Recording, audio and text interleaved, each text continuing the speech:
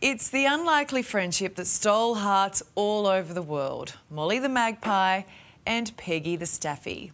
When Molly was taken away from his best mate by authorities, supporters from all over the world united, calling for him, yep, Molly's a boy, to come home. And guess what?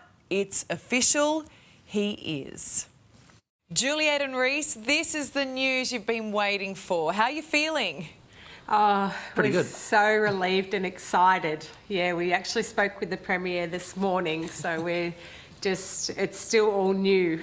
Does that blow your mind that you spoke to the Premier this morning? I mean, we're talking about a magpie. This has gone global and it's also become very political. Yes, Juliet was a little bit, how would you put it, when we got noticed that he was going to ring in a half an hour, Juliet decided to go and do her hair and brush her teeth and get changed and everything, but it was only a phone call, so she was a little bit, nervous. Excited and nervous. Well, I think this just goes to show how much Molly, the magpie, and Peggy, this relationship they have, has touched all of us. Has it surprised you, the amount of attention and where that attention has come from? Oh, look, it has blown our minds. We can't believe it, like all over the world, and the constant messages, emails, petitions. So we know you're going to meet with someone from the department tomorrow, and then once you get this permit sorted, and however long that takes, Molly and Peggy will be reunited. What will that mean to you?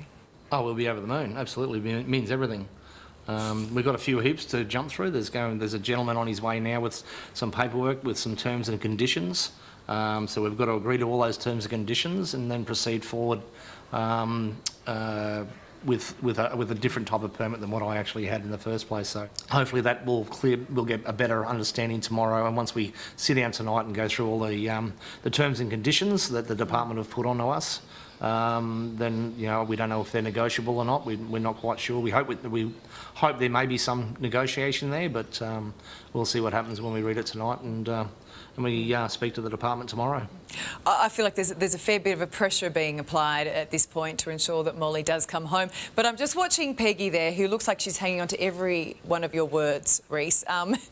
How much is Peggy missing her feathered friend? Oh, look, she's been actually quite depressed. It's almost like it's almost like she's lost a child. So, that moment when they all come together, I can't wait to see the excitement in the house. Like, it's just unbelievable. Some days when Molly has gone and flown away and come back, you can't contain the excitement between the three of them to see each other.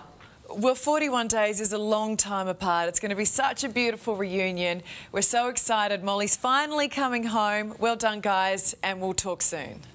Thank you. Thank you so much, and thanks for having us on the show.